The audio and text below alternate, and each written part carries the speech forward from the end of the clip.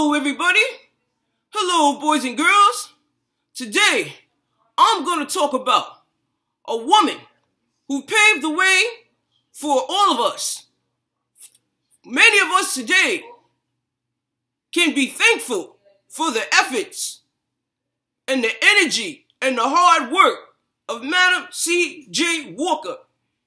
Madam C.J. Walker was born December 23rd, 1867, and she passed on May 25th in 1919.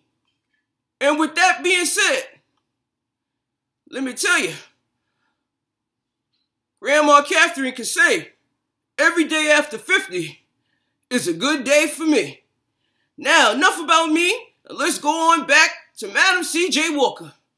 Madam C.J. Walker was a tycoon, an entrepreneur, someone who owned their own business. Oh yeah, owned their own business. She got all the money, and her workers got paid too. Oh yeah, when you're the boss, you are in charge. And with that being said, she was the first female self-made millionaire in America. And she was very charitable. She gave lots of donations to numerous charities.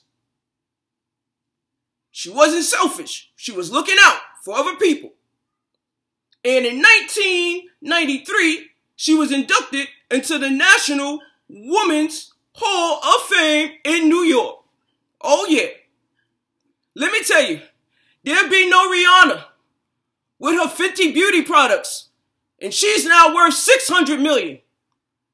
But Rihanna is here because Madam C.J. Walker paved the way for Rihanna's Fenty Beauty $1 million beauty company she now owns. So let me tell you, boys and girls, go be a go-getter like Madam C.J. Walker.